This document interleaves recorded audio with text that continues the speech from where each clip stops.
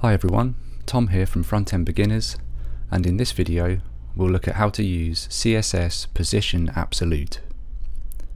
For this example, I've set up a simple layout with 3 dark blue squares positioned on top of a grey background.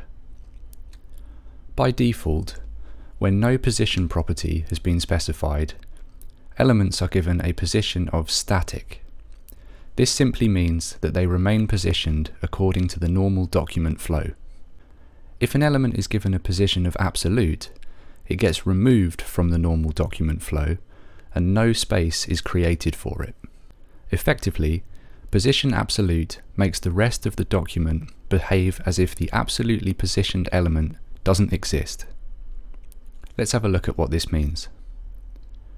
We'll target our middle square by first targeting its class of square and then using the nth of type pseudo selector with a value of 2 to select the second item of this type with a class of square. So we're targeting this element here.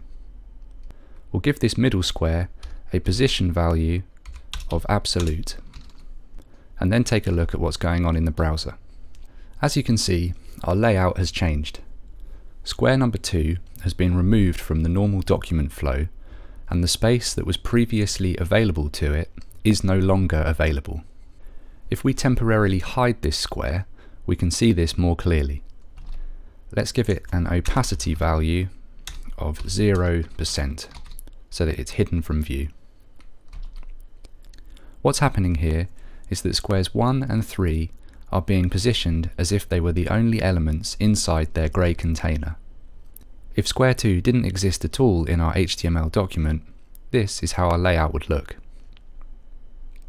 If we bring square 2 back into view by removing its opacity property, we'll see that it's also being positioned as if it too was the only element inside the grey container. It's being positioned right in the center here because it's following the flex alignment properties that we've set on its parent element by justifying content center and aligning items center. If elements 1 and 3 didn't exist in the HTML, this is where element 2 would be positioned. So when giving an element a position value of absolute, we're telling that element to ignore all of its sibling elements as if they didn't exist on the page. So item 2 is ignoring items 1 and 3. At the same time, we're telling the other elements to ignore the absolutely positioned element as if that also didn't exist on the page. So 2 is ignoring 1 and 3, and 1 and 3 are ignoring 2. So what does this mean for us? As you can see from this initial example, absolute positioning allows us to layer elements on top of one another and break them out of the normal document flow. When combined with top, bottom, left or right properties, absolute positioning allows us to place an element anywhere we like on the page. Let's give square number 2 a bottom value of 20 pixels and a right value of 20 pixels. If we have a look at this in the browser, we'll see that our square is now positioned in the bottom right corner of the window. It's 20 pixels away from the bottom edge and 20 pixels away from the right edge. By default, an element with a position of absolute will be positioned relative to its closest positioned ancestor. If none of its ancestors have been given a position value, then it gets positioned relative to something called the initial containing block, which is basically the viewport or browser window. So what is its closest positioned ancestor? If we look at our HTML, we can see the second square here that we're targeting. We've given this a position of absolute. Its first ancestor or containing element is the div with a class of container. Our square is nested inside the container div. In this case, the container would be known as its parent.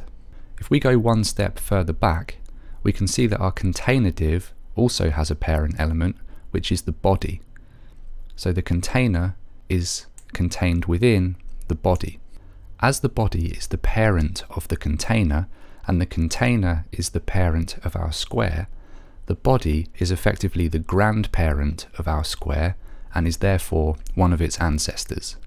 One step further back still, we can see that our body element also has a parent, which is the HTML element. The HTML element contains the body contains the container div, and the container div contains our square. So what does closest position ancestor mean? At the moment, the only element in our document that we have given an explicit position property to is our square number 2. If we had given a position property to any of its ancestors, the closest of those ancestors, starting from its parent and working back, with a position property, would affect the placement of our absolutely positioned element. Let's demonstrate this with a quick example. For simplicity, let's target our square's parent element, the container div. We don't want to change the container div's position in the normal document flow, but we need to give it a position value so that it becomes the closest positioned ancestor. The perfect choice for this is position relative.